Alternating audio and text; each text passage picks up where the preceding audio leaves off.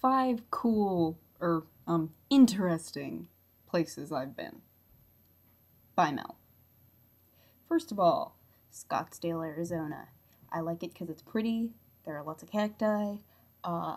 Yeah, I'm not very articulate today. I like it there. And that's all that really matters, right? And I downloaded a lot of pictures from Google Images, so just enjoy them. Don't require explanation. Part 2, Wall, South Dakota. Pretty much a tourist trap in the middle of nowhere, but don't worry, guys. They've got free ice water. And they're pretty close to a bunch of major landmarks in South Dakota, like the Corn Palace, which actually turned out to not be a palace made of corn, but more a big room with corn decorations. Yeah, I was disappointed too. This giant corn husk kind of redeemed the whole experience, though, so no time wasted. And then there are the Badlands, which, to be honest, are pretty badass. And I actually managed to get some video footage in South Dakota, too. Unfortunately, most of the video is just me lip-syncing. But that's what happens when you give 13-year-old me a camera. Just another girl alone at the bar. She wants to touch me, whoa. She wants to love me, whoa. She'll never leave me, whoa. Whoa, oh, oh. Yeah, sadly that actually happened.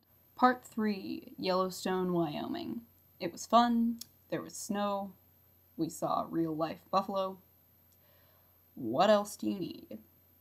I don't know. I'm kind of running out of ideas for this video.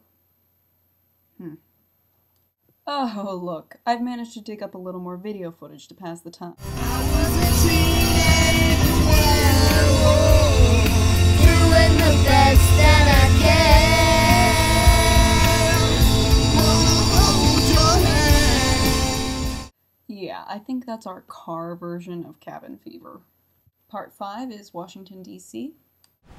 You just put it in. I went there with my grandma when I was 13, and I had a really good time, so yeah, it's pretty nice. I made it! Now for places I would like to go in the future. Number 1 is Edinburgh, Scotland. Number 2, Bixby, Oklahoma, a town that is apparently so small I couldn't even find a picture of it on Google Images. Number 3, the Wizarding World of Harry Potter theme park. Do I have to explain? Number 4, Germany. Just anywhere in Germany, I don't care. Number 5, Seattle, Washington. Endless rain and technology. What more could you need? And that concludes another episode of Mel Makes a Fool of Herself on the Internet. I hope you'll join me next week for more, semi-interesting antics. Thanks. Bye.